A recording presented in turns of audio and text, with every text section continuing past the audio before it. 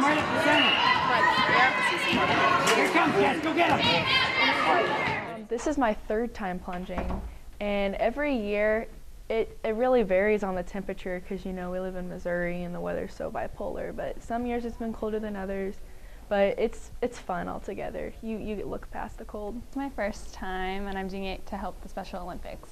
I plunge because it's for a really good cause, and I am a big supporter in the Special Olympics. My mom is a para, and it's really important to her too, and I just think it's a good all-around thing to do.